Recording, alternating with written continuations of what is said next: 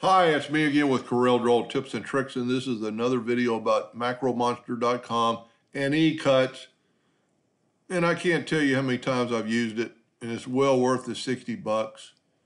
I don't know if that's still what it is. And I'm not advertising for them, I'm just telling you what's out there.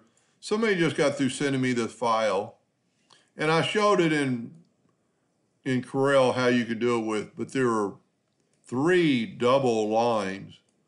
There's 4 lines, but there's 3 extra lines. And that would make a laser mess up a little bit, but it would destroy a plasma cutter cutting.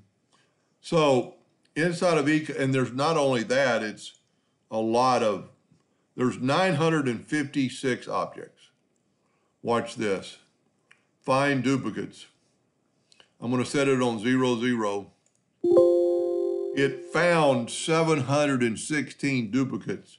Delete? Yes. Look at the difference. Now we got only one set of line.